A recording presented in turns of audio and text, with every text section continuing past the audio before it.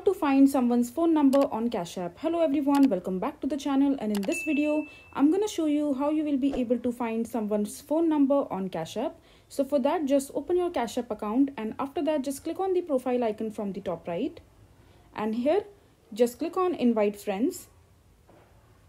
And now Cash App will ask you to allow and continue so that it can access your friends through your contact list. So just click on allow and continue. And now you need to allow Cash App the access to your contact list. So just click on allow again.